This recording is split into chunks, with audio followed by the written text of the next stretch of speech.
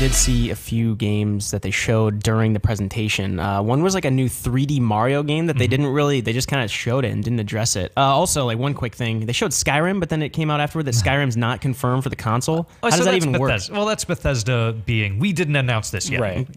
Even if like we have every intention of putting it on this, it's part of that cycle that they put it into. Like, we have the time when we will announce these things. We have not officially announced this game yet, even though you've seen it running on this console. There's also the possibility that Nintendo could have jumped the gun, where they could have talked with Bethesda and said, like, this is something we'd like to put on the system. This is what it'll look like. And they didn't get permission yet. Just put it on the reel, force their hand. I love to imagine Todd Howard at home drinking a glass of wine or something, seeing Skyrim spit take all over his TV. That's my game. And then no, Toddy, what's the matter? The bastard stole my game. No, yeah, then like the 3D Mario, what was that have? I mean, I'm sure like Nintendo has had some sort of statement about it. Like, we're just not announcing it. Nothing? Like, they haven't even said like... No. I mean, it's potential. What we see of that is a very small slice. So I've even seen conjecture that it's just like an endless, like a 3D runner. And it was possible because you're literally just running on a single track. I don't think it will be. I think it will be a full 3D Mario game. Yeah. But I think that was also more proof of concept and like an idea. Yeah. Yeah, and it's hard to say it's a surprise that there's going to be a Mario game on this Nintendo console, but I guess it was the heat and the excitement of the moment like that we saw. We're like, what was that? Because Justin like played Mario far more than I have, and he's like, I don't recognize that level from anything. You know, I thought maybe it's just like 3D Land or whatever, 3D World, whatever the most recent one was, 3D World. 3D World. But I guess I wanted to talk about like what other kind of ways they could like make cool games for this console. I mean, like however far-fetched you want to get. Like, well, we know what they're going to do in the beginning. There's going to be a Mario game. There's going to be we know Zelda. Like, that's the only actually confirmed title. Well, Splatoon is... They showed that. Is that a port? Yeah, but there was like, well, I mean, probably a port. There were new hairstyles. Someone got all excited. No about way. Nintendo, switch your hair. Yeah, I think they showed Mario Kart as well on there. Yeah, right? but are these games that are just going to get updates on the Wii U, or are these full new titles? It felt like what we saw, that these were slight modifications on existing games, on Mario Kart 8 and Splatoon. I feel like someone pointed out in Mario Kart in the preview video that you're able to have two items at once. Yeah. So that's like, graphically it looked very similar. Blue shell, blue shell. Items. First and second place. You also had both King of Boo. blue shell yourself. That'd be sick. I just blew myself. What were you saying just now, Justin? Well, in a way, those aren't even the things that are interesting. Those are what we expect. We know this is going to come to every Nintendo console. There's going to be a Pokemon game. It's like, what level are they going to take that to? But the thing that I think is interesting to talk about would be third-party titles, and even does that matter? It's been so long since a Nintendo console has had a strong third-party support, and I have a PS4 at home. Most of us have an Xbox One or a PS4 or a PC that plays all of the biggest games that we want to play. Like Skyrim. Do we need a Nintendo console to also fill that gap? No, I mean, we need the Nintendo console to get Nintendo games, and then whatever it does otherwise, that's kind of like the icing on the cake. And I know that sounds really like fanboy-ish, like, hey, it's worth it just for Nintendo stuff. But like, I mean, by and large, that's kind of true if you like what they do. Like, investing a couple $100 to play their games isn't that big of a leap. So yeah, like, I don't think they're going to be able to sell it to anyone but Nintendo fans. Like, the same problem they've always had, apart from the Wii. If this is as powerful as an Xbox One or PS, so pure conjecture, we don't know what it'll probably be close to a PS3. You think Xbox 360. I thought Wii U is pretty close to a PS3. I mean, they're not terribly far off, but I mean, this will be more powerful than the Wii U. But I think it would come pretty close to PS4, Xbox One. I think they almost have to. No, I don't think that's possible. Battery life would not allow that. Because that's a thing that would make it, I wouldn't say a replacement, but at least something that you might turn to if you're looking at what's the next big game I'm going to get. If you're not someone who's invested in the PlayStation 4 Pro or the Xbox Scorpio. Sure. But like, so for me, it's the second screen experience thing, right? If you look at, okay, yeah, I can play remote play on my Vita. It's a shitty service. It doesn't work that well. Oh, I can play remote play on my laptop for my PS4. But that's like a big cumbersome laptop, right? To actually have this really easily convertible thing, you just pick it up, you can leave the controllers attached if you want to, but it really does make just playing any game so much easier when you're not relying on your TV. And so if they can deliver like decent performance for games that, sure, maybe they're out already, or they're new games that aren't as high tech, that's still offering something totally different than just purely playing a console game on a TV. Like, the Wii U couldn't handle what these games are doing because the gamepad was just a receiver.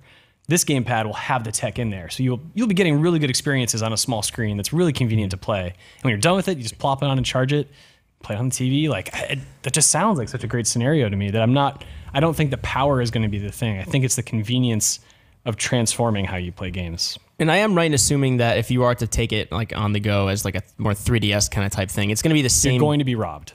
People will steal that from you immediately. Right. But it's also the same game you're playing on TV. There's no scenario where, I don't know, like in an ideal world, you could be playing a 3D Mario on your TV, like with the home console. Then you go take it as a 3DS and it becomes 2D. No. I think if anything, you'd see the resolution dip or the frame rate dip. But at the same time, they could also dial back some special effects, maintain the frame rate. But again, a smaller screen, you don't need as much high resolution. So probably. And I don't think that we're going to see a huge power boost. Like there's been some conjecture that when you put it into the console, at least from what they've shown in the video, when you put it into that base stand, that there could be a graphical improvement of like having extra processing power in the base. And the way they showed it, I don't think that's possible because you're basically hot swapping graphics cards. In an interview, they said that no, it will not provide more processing power in the base. But if you go back to the battery life thing, they could dial back some of the processing, like literally, kind of like hold back the processor when it's not docked, and then just let the processor work as it should when it has more power and battery life isn't a concern. So technically, yeah, the dock could provide an envelope for better performance, but I'm pretty sure they were on record saying that no, there's not like an extra thing in the base station. So what's the Switch going to do from a gameplay perspective that the Wii U didn't? Because the Wii U was basically a standalone console. That was my second console, and I played it purely for Nintendo games. And ultimately, it felt like it didn't deliver. Like, what's going to be different about the Switch? I don't know what will be.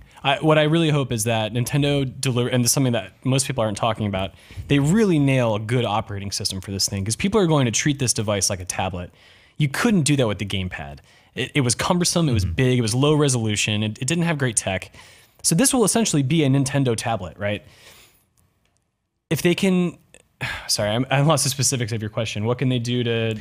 I mean, what is it that will make this different than the Wii? Like, are there games or titles that would make it different? Yeah, no, I don't think it's going to be the software that makes a difference. Apart from more third-party games, that is probably going to be the only difference we see here. I really think this is more of a tech move and sort of a twist on concepts that they've dabbled in before, and even just taking mobile gaming and just showing all these companies what they're doing wrong. Like, why hasn't Apple or any Android manufacturer come out with like a really good software platform that works with really good hardware that lets you just focus on games without all the other like BS that comes with working with iOS and Android? Like, Nintendo will really be able to be like, this is the mobile high-tech gaming platform, and it's also your console. That was the main appeal to me, like watching the trailer and seeing what they're trying to do with it. Is like the 3DS has always worked well for me for local connection over Wi-Fi or whatnot. Yeah. That was the most appealing thing to me. I'm not gonna stop playing basketball to play NBA 2K16 like they did in the trailer, but it is cool like to see like 4 people around playing it at, like the console games for all intents and purposes, maybe like downgraded graphics like you said, but within close proximity, as opposed to like having to play over like almost a LAN party with just these smaller screens. Yeah, and that's the most appealing thing to me for. And I'm like thinking through my head like what kind of games, like it's all the first party stuff. It's Mario Kart. It's like the Mario co-op Mario games and whatnot. Better be Metroid.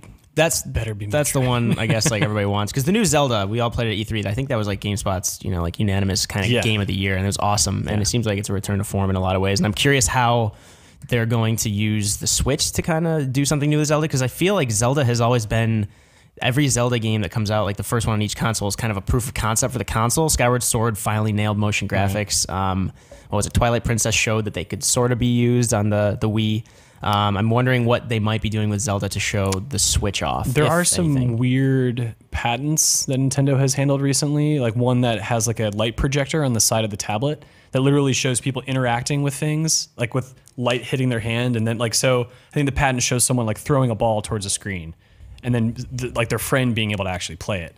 If that comes true and that's a part of this, there's a lot of weird ass possibilities. But I think really Nintendo is going to focus on just, I hope, making these just good standard games that aren't relying on a gimmick, right? That aren't forcing you to use the gamepad because, hey, look what I can do, right? Like that was such a huge problem for games like Star Fox. Like that was the pinnacle of Nintendo's hubris. And they couldn't even admit it at the time. And I feel like this is a very firm like statement like, okay, we heard you guys. Yeah. Like here is just a straightforward thing that just uses tech that actually makes it more convenient for you, not to show how clever we are as a company. Yeah, stop trying to prove yourself and just get out of your own way.